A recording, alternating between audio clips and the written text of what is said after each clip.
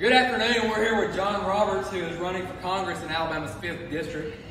The voters want to know if you'll be signing the term limits pledge that says you will support term limits legislation once in office or not. John, what will it be? Thanks, Colby. We've given a lot of thought. We've had members of the establishment come to us and ask us to bend the knee and become a career politician. I've seen other candidates in this race that made a lot of money by being a career politician. It certainly is tempting. But at the end of the day, we got to do what's best for the voters in North Alabama. So without further ado, I've decided that I'm going to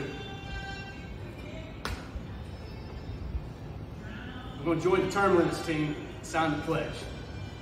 Don't send another career politician that will embrace Washington's same, tired, broken ways. I'll go to Washington to fight for you, fight for your family, and fight for the future of North Alabama. You don't need another career politician that's more concerned with their next election instead of the next generation. That's why I'm joining the term limits team and signing the pledge.